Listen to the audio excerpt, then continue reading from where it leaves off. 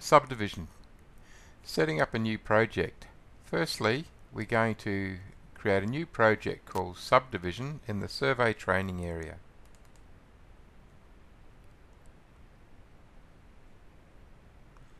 We select New. We browse up to the Survey folder and type in the project name Subdivision and select New. In this project we won't be using the Setup Project Details panel or the Recalc panel. We'll be constructing the subdivision in Plan View 1. To begin, we will create the front and back boundaries for the lots. Firstly, we're going to create the surround using a traverse option.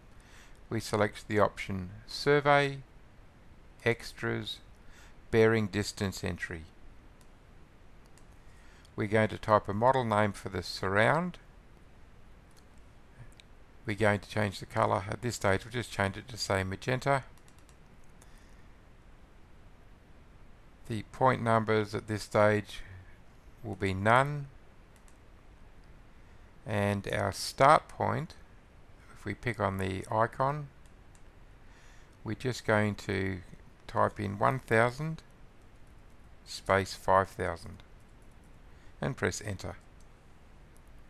We're not going to be using Z values in the surround, and we can type in the bearing and distances around the lot. So these are as per the training manual.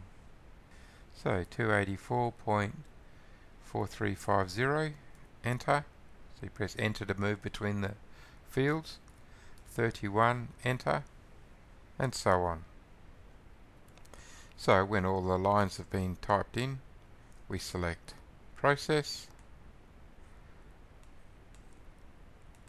and if we turn on the model Surround, we should see the shape. Just zoom into the end and just check the bearing and distance of the misclass. So we use the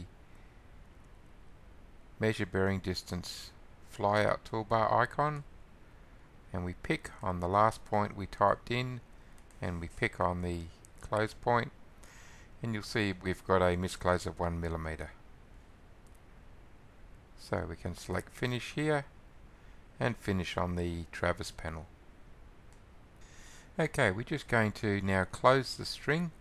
So we use the CAD string toolbar, and the first one out is close, and pick and accept on the surround string.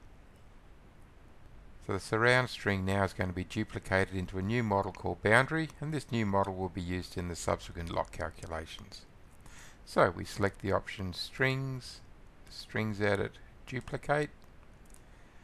We'll type in a new name, BDY, new model name, BDY, and a new color, and we'll just make it say red. Click Start, pick on the string and accept. Now we'll turn off our model surround and turn on the model boundary. To help with the future calculations, we need the boundary string to actually be open. So to do this, we go to our CAD string toolbar, and the second icon out is open, and we just pick the boundary string and accept.